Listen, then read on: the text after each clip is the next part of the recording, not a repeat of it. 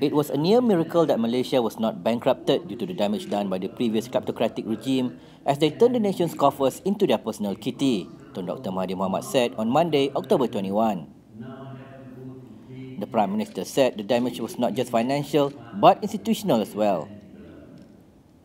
He said this in his keynote address at the ISIS Malaysia Praxis Conference, Malaysia Beyond 2020 in Kuala Lumpur.